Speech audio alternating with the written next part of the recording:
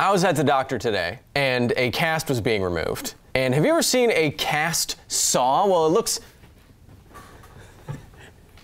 something like that. And it's a saw that you use to remove the cast. But it's not like a chainsaw that just goes through the cast and down, possibly into your flesh. No, you can put a cast saw down on your skin and it won't actually cut it. The blade is slightly serrated and it moves very, very quickly back and forth. If you apply enough pressure, this can get through the material of a cast, but if you lightly touch your skin with it, it doesn't cut you. I know because I asked the nurse to put the cast saw directly on my skin. And they did. Science. It's about touching stuff. Hello and welcome to another edition of Footnotes, the companion show to Because Science, where I take all of your best comments, corrections, and questions, and I apply a nerdy saw of science to them, harmlessly, mind you, and then I tell you what's coming up next week on this very channel. Hint, it's about beans.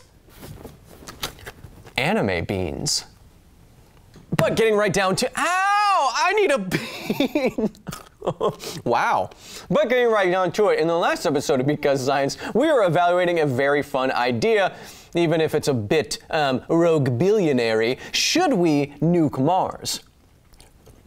We went through all of the research that we could find, and we took all the suggestions from billionaires that love anime, but we came to the conclusion that today, given today's technology, the amount of resources it would take to get the number of nukes required to Mars, marshaling all of the world's resources to Mars, try to terraform it in this way, it's not really feasible and or practical. In fact, it's wildly impractical, so nuking Mars is probably not the best way to turn the red planet into Earth 2. And of course, you can watch the full episode if you want to learn more. It is pinned in the YouTube comments on our YouTube channel. But what did you have to say? Our first comment comes from Ray Cross, who says, would it be more practical to terraform Mars by launching nukes at it or by launching a tiny black hole into Jupa-Jupe?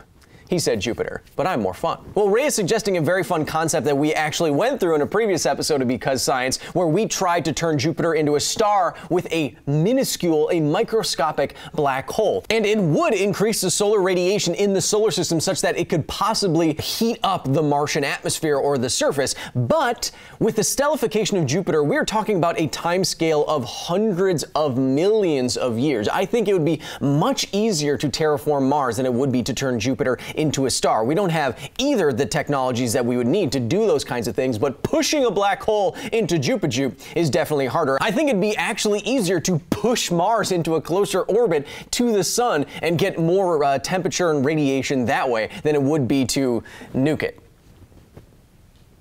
Oh, I thought I had something else. I didn't. Adam Larson, Cray Zombie, Sam Smith, and many of you say, hey, I noticed you used a Muskwatch intro in that last episode. Hey, I like that show. What happened to it? Well, I like that show too. Let me be perfectly honest with you. We started doing that show, Dan Casey and I, because it was a lot of fun. And you may not know why it was so fun. It was basically because Dan and I did not read any script beforehand. We read everything cold, and Dan is a master improviser, so I played off him, and it was a lot of fun to do. We went at the show just wanting to have a good time with this very memey figure, but as Elon Musk became more and more controversial, or doing things that could be considered controversial, it became less and less fun to do the show, so we eventually just kind of stopped doing it. We'd love to do something like it, or continue, you know, that kind of banter, but, you know, it's dead. So Muskwatch is currently no more. But who knows what happens in the future. Bruno Cordero says, Kyle, not like you were a supervillain or anything. Good, of course not. But where would you make your secret lair? Huh. That's a good question. If I were a supervillain, where would I make my lair? It's hard to say, you know, off the top of my head because, you know, I've never thought about this kind of thing. It's just so far outside of my own experience. And oh, sorry. Yeah, I was coming in hot. I've had a lot of coffee. Yeah, no, we need a new location. Yeah, some guy called Bruno. He gave me a good idea. Are you sitting down? Okay, the new location is inside a wasp nest. Yeah, a big one. Titanium on all the stingers. Oh, sorry. I was just answering your question in the form of a phone call. DM4N20 says, that Elon Musk flamethrower, it is commercially available though, right? Well, first of all, it's not actually a flamethrower. They sell it as not a flamethrower, and it's not a flamethrower if you want to go with the military sense. And why would you even want one of those in the first place? Only like a villainous person would want a boring company flamethrower. That's nuts. Beans, even. I mean, what kind of person would even go through all the trouble of trying to order one of those and waiting for months for one of those and then not even buying the fuel canisters for one of those and then never using it? That would be so weird. It's not a flamethrower, though. It's not. If anyone knows a flamethrower, it's me. It's not a flamethrower. Oh, I can't even pull the trigger. Why is it working? Oh, that's the pilot light, right? That works. But the nerdiest comment at the time I'm filming this episode, I gotta give to Quinn Silver Smith, who says, well, how could we just maybe unlock extra gas from all the soil, all the regolith of Mars? Maybe using the perchlorates that are in the Martian soil, we could get extra oxygen. Maybe we could get extra carbon dioxide. Can we do that? Well, I like where your head's at, Quinn, and I will say that one paper, the most recent paper on this subject, released in 2018 in Nature, says basically what you're saying, that we could unlock more gas from the Martian soil. We did say that in the episode, but to release enough of this gas, not just oxygen, but other gases, from the soil to get more pressure into the Martian atmosphere, quote, would require processing material over the entire planet to a depth of at least 100 meters. Think about that level of engineering for a second. Every single square meter of an entire planet mined down 300 feet just to release enough gas into the atmosphere. That kind of scale gives you a sense of just how hard terraforming Mars with the resources on Mars would be. But for thinking about that and pointing all this out, you are indeed, Quinn, a super nerd.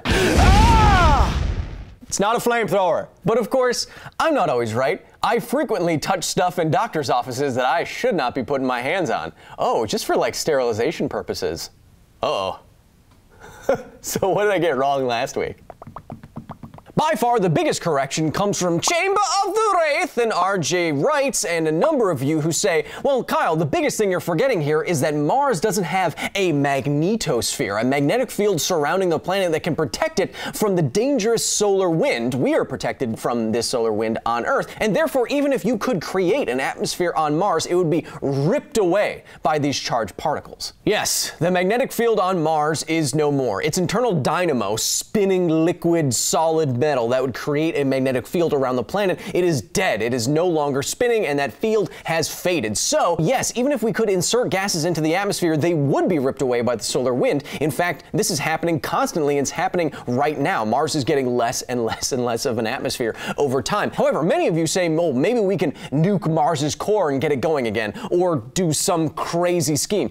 I will say that papers have looked into doing this in a much simpler way. For example, you can see in this figure from a recent paper about terraforming Mars and changing its magnetic field from Green and Hollingsworth et al., you can see that there's now a magnetic field around Mars. How they do this is not by altering the core, but suggesting maybe some giant inflatable space device that could create a magnetic dipole, like north and south magnets, that would in effect give a magnetic shadow to Mars. If you put it far enough away from Mars, it would create this kind of space where Mars would be protected, and you'd only need to generate like 1 to 2 Tesla, and some of our best MRIs already produce more than that. So maybe you don't have to radically transform Mars by doing something with its core and its atmosphere. Maybe you can just put a bunch of magnetic space balloons out there and protect it that way. Still sounds pretty hard.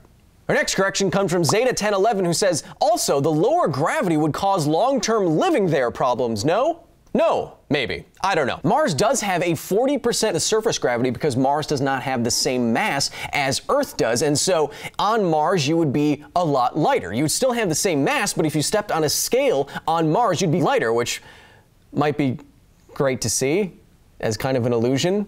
Yes, you would be 40% lighter on Mars, but would it make a difference? Well, it's definitely different from being weightless, and we do not have any studies, as far as I know, about the long-term health effects of reduced gravity. So not microgravity, say you are on the International Space Station and you have to work out all the time with, straps on so you can induce some work in your bones and in your muscles so they don't deteriorate and you don't waste away, blah, blah, blah, blah, blah. We don't currently know if being only 40% as heavy on the surface of Mars would really lead to any long-term health effects effects? That's an open question. Although some other commenters have suggested, why don't you just wear like weighted clothing, like Goku, or like a vest, or something like that, and then you'd be the same weight on the surface of Mars.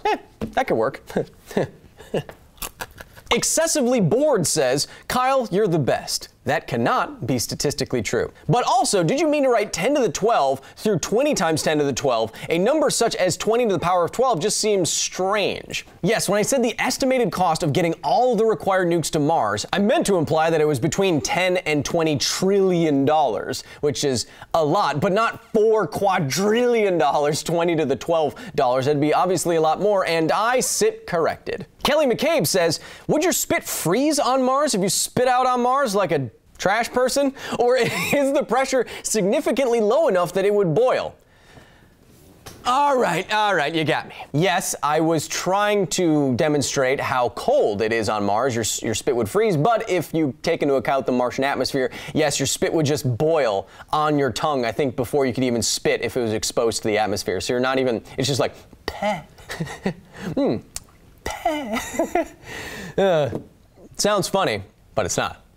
You'd pass out and die up there. But by far the nerdiest correction at the time I'm filming this episode, I gotta give to HQZ, who says, wow, a lot. This might be the nerdiest correction I've ever seen on this show. And what they are saying basically is that if you were to heat up Mars and still add air to Mars, there is another problem. That problem being that when the gas gets hotter, because of the reduced gravity on Mars, some of that gas will now have the ability to escape, to achieve escape velocity, and just leave the atmosphere. This happens on Earth with light gases like hydrogen and helium near the top of the atmosphere. So on Mars, we have a problem that if we're adding gas, we're gonna be constantly losing some of that gas anyway. And I will say, H, that some of the studies do point this out, that we'd have to constantly add gas to the atmosphere to make Mars livable. One write-up about this very topic from Stanford says, quote, the atmospheric gases would need to be constantly replenished in order to properly shield inhabitants and warm the planet. It is very likely that life on Mars will always be hazardous for colonists due to space weather.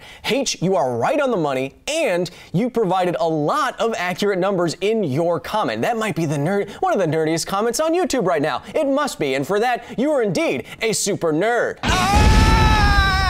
It's not a flamethrower. Now, moving right along, this week's episode of Because Science is, what's inside a sensu bean? Ooh.